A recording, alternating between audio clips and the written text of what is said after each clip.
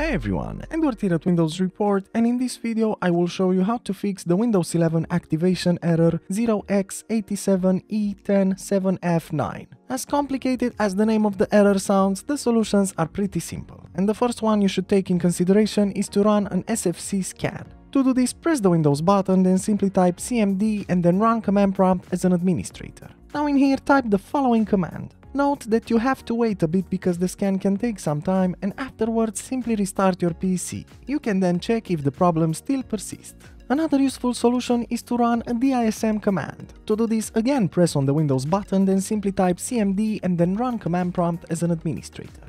Now in the command prompt window, simply copy-paste the following command from the description below and then press on enter. As noted with the SFC scan, this scan can also take a bit of time, so don't lose patience. Afterwards, just restart your PC and then check if the issue is solved. You can also clear the temporary folder to prevent this activation error.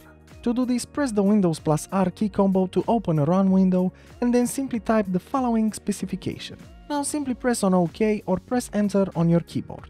The last thing you have to do in here is simply select all these folders by pressing on Ctrl and then the A button, and then again press on Shift and Delete to delete all of them permanently. Confirm by pressing on yes, and once the files are deleted, just restart your PC and then check if the issue still persists. Another great solution is to run the activation troubleshooter.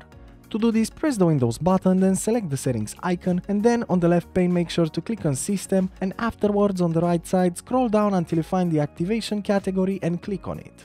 Now in here, if you have any problems with activating Windows 11, there should be a troubleshoot category. So click on this troubleshoot category and then wait until Windows will scan for any issues and fix them as soon as possible.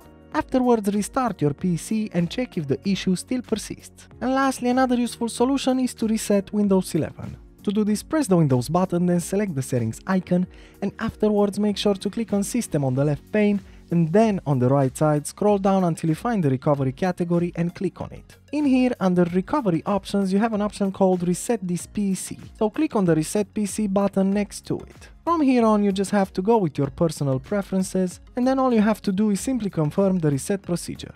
And that's it, plenty of solutions to consider. As usual, for more information and details, you can check the article in the description below.